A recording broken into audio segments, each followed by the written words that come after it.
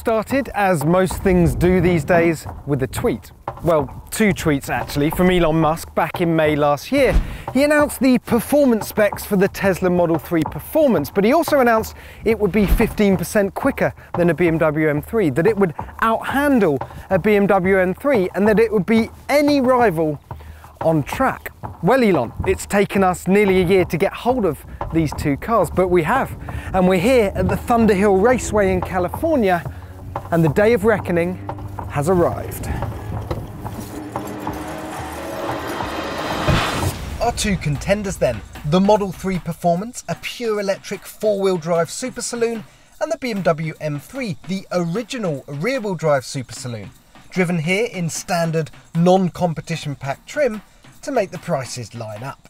Okay, so this is going to be a battle on four fronts. We're going to do a 0 to 100 to 0 acceleration and brake test. We're going to set a lap time in each car. We're going to have a big Top Gear driftability challenge thing at the end. But first, it's a straight quarter-mile drag race. Oh, and to make sure it's a level playing field and to make sure it's all relevant to the vast majority of you out there, it will be I, a moderately skilled driver, doing all the driving rather than some hot shoe racing driver.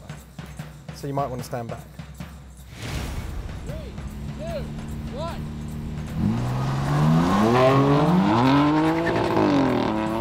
Oh, whoa! It kicks, and just at the point where a petrol car would be changing gear, it kicks again, and I've left that BMW for dead. What?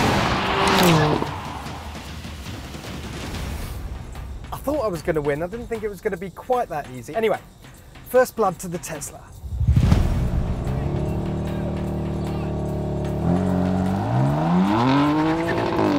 All right, this should even things out. I know I'm quicker to 100 than him, but he's almost 300 kilograms lighter, so he's going to be better on the brakes. Here we come, 100 miles an hour. Oh, that was close. I think I got it. It's about who stops first, of course. He stopped in less distance, which is interesting. Oh, I need numbers. Numbers! Give me numbers! So, despite the BMW coming to a stop in a shorter distance, it was actually the Tesla that came to a standstill first. I'll work out the maths on that one later, but what it means is 2-0 to the Tesla. Next up, the hot lap. Right then, time for our fast laps. Tesla up first. Simple as that, really. I'm going to go as quickly as I can around the west course at the Thunderhill Raceway. Track mode enabled, of course. None of this 1 foot rollout or flying start nonsense. A standing start, because that's how it's done. Right, also plays into the Tesla's hands, doesn't it? Because it's so quick off the line, this thing. Anyway, enough jibber jabber. Four-wheel drive off the line. Warp speed. Right, here we go.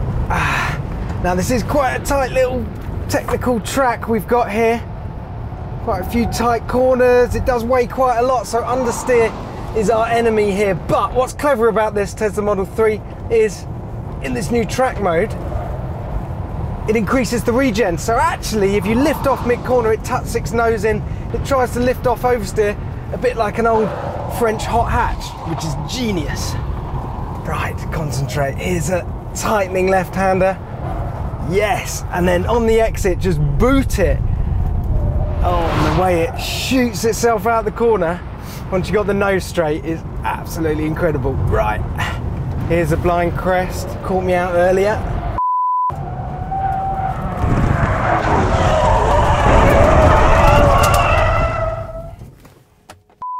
Oh, don't lift there, Jack.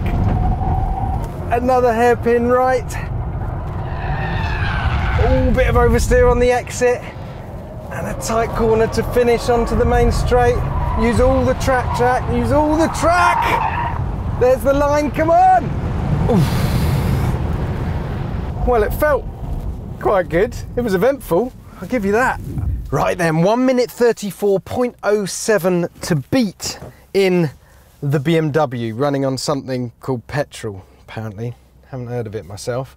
Right, so we've got the ESC and MDM mode, we've got the suspension fully firm Sport Plus, we've got the gearbox dialed up, we've got the engine in Sport. Here we go. All right, so manual, ready?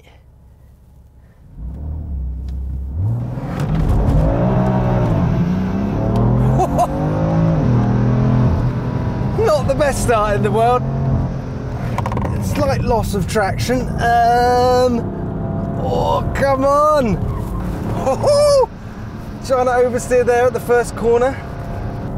Oh, this long left-hander. Patience, Jack. Patience, patience, patience. And down the hill.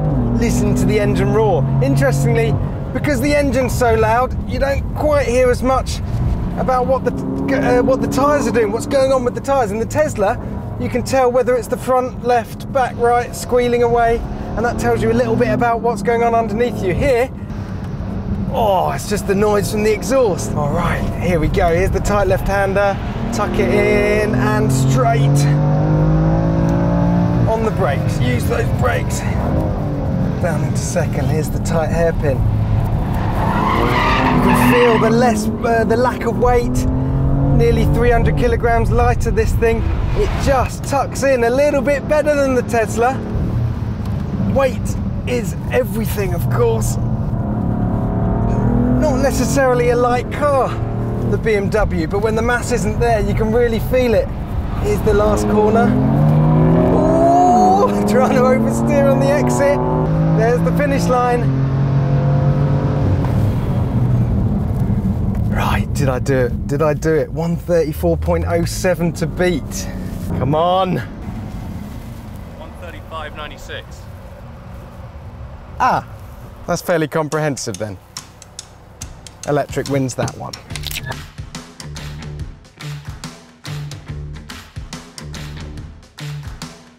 Has to be said, my drifting skills are intermediate at best, but this is science, people, so I'm prepared to take one for the team here. BMW first, because, well, it's kind of the original drift machine, isn't it? So I've got ESC off, I've chosen a corner, same corner for both cars, obviously, level playing field at all times, and here we go. Second gear, manual, everything off, give it a bung, see what happens.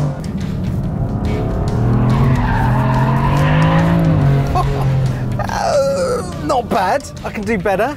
That was good fun actually. It has to be said, this M3, the non-competition pack especially, has a reputation for being a bit of a handful, for being a little bit spiky and throwing gobs of torque at its rear tyres when you're least expecting it. Have to say that broke away quite nicely.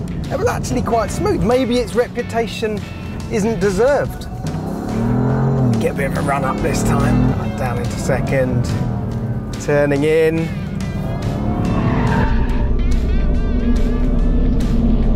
Oh, a little bit better. A bit braver that time, wasn't I?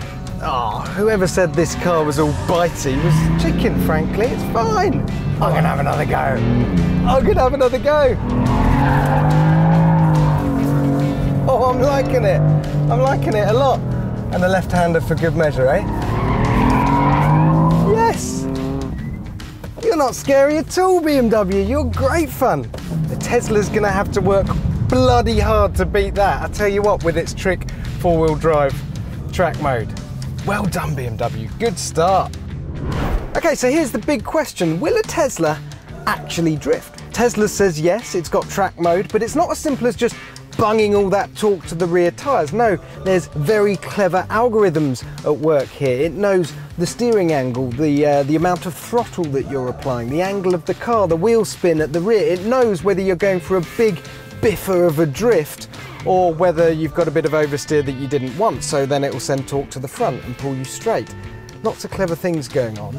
All I want to do is go sideways, and let's bear in mind these ham fists. But anyway, here we go. I've been told you need to rotate it in a little bit on the regen, so shift the weight and then there's things flying around everywhere. What was that? A sponge.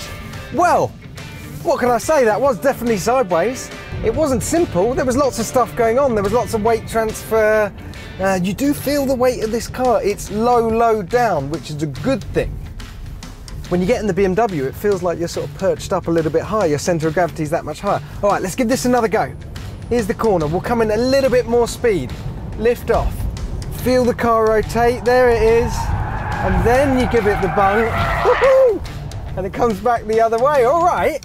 So I'm getting the hang of this. You feel it. You wait. for that point of rotation. And just as the car starts to turn, it's either just in oversteer or just neutral, then you give it the full throttle. Doesn't feel as natural as the BMW. Here we go, let's give it another go. Bit braver this time, bit more speed. Give it a chuck. There it goes. Now we're on. Both ways. Used all the curb there. Wow. All right, so it will go. Yeah, that was interesting, wasn't it? Will a Tesla drift?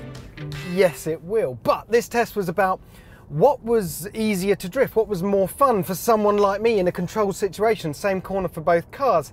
And hands down, the BMW has to win this one. I'm seriously glad that Tesla has done something like this. They've engineered in this sense of humour into their cars, the fact that people might want to take it on track and do a little bit of sideways stuff, but it always feels like that, like an algorithm, like the car doesn't necessarily want to go sideways, but the computers are telling it to do so. Right, what's that then? 3 points to 1 for the Tesla. Bit of a landslide, big win for the Tesla. Maybe Elon isn't as crazy as we all think, eh? Well done, little Tesla. Elon will be proud. Let's have a little recap, shall we? It was quicker over the quarter mile. It was quicker 0 to 100 to 0. It set a quicker lap time, but there was a bonus point for the BMW at the end there in the drift off. So the Tesla is unquestionably faster, but is it more fun? I'm not so sure it is, you know. Don't get me wrong, that sledgehammer acceleration is one hell of a party piece, and the body control is pretty good too, but there's always a sense with the Tesla that you're fighting against the weight. It never feels truly nimble. If I had to have one last lap of that track, it would be in the BMW M3. Having said that, the fact that the Tesla is so quiet and comfortable and refined out on the public road, and it can do all that stuff on the track, is quite remarkable really. The BMW is much less civilized. So it's a win with a caveat for the Tesla, but a win is a win. Anyway, isn't there supposed to be a brand new BMW M3 out later this year? Yeah, there is. Over to you, BMW.